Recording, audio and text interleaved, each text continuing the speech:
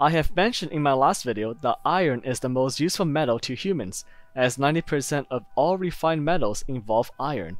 But why is it so important? What does it actually do? In this video, I will briefly go over the history of iron, the science of iron and steel, and why it's so important.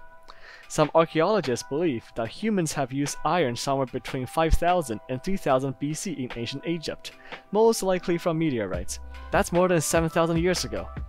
It was used in some tools and trinkets, but it wasn't until the Iron Age, around 1200 and 600 BC, after the Bronze Age, when iron was more widely used. This is a time period where people found out that iron could be heated with carbon to make steel, a material that we still use today. So now, what is iron really? Iron is a silver metal that is soft and malleable, which means that it can be easily made into different shapes. But it rusts easily, especially in moist air. Iron is the second most abundant metal right after aluminium, making up 5.6% of the Earth's crust, so it's one of the cheapest metals out there. Even our Earth's core is made of iron. Naturally, we don't really just have a chunk of iron laying in the ground, it's found in ores, namely hematite and magnetite. Iron is also essential for organisms, as it helps our blood transport oxygen and it helps plants create more chlorophyll. Now let's talk about the most important use of iron, the production of steel. Around 90 to 95% of all metal being processed daily consists of iron, most commonly in the production of steel.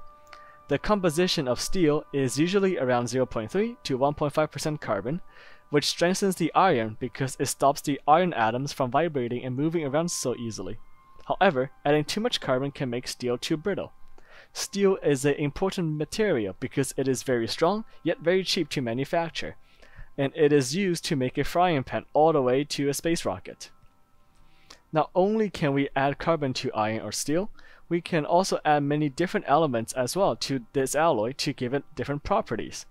We can add chromium to make steel more durable and more rust resistant, giving rise to stainless steel containing around 15% chromium, a common material for kitchenware. We can also add nickel to make steel more durable and more heat and acid resistant, giving rise to nickel steel alloys containing around 3.5% nickel, making it a great material for making containers for dangerous chemicals. We can also add manganese to make steel more durable and more wear and tear resistant, giving rise to manganese steel containing 12 to 14% manganese, which is used for cement mixers and prison bars, where high impacts are common. We can also add tungsten to make steel more durable and very heat resistant, giving rise to tungsten steel containing around 10% tungsten, which has an impressive melting point of 3,422 degrees Celsius, the highest melting point of any metal. This steel is most commonly used in drill heads.